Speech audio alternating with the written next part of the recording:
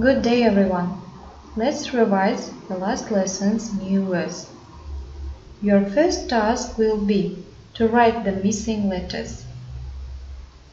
In your second task, I want you to unscramble underlined words. Today we will also learn some new words. Listen to me and repeat after me. Swimming, flying kites, collecting leaves, skiing, making snowmen, eating ice cream. In the task number 3, you should try to draw and write about your friend's favorite season and what he or she likes doing, as in this example.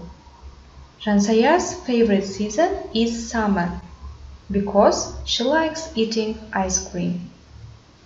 Жансаяның сүйікті жыл мезгілі жаз. Себебі ол балмұздақ жегенді ұнатады.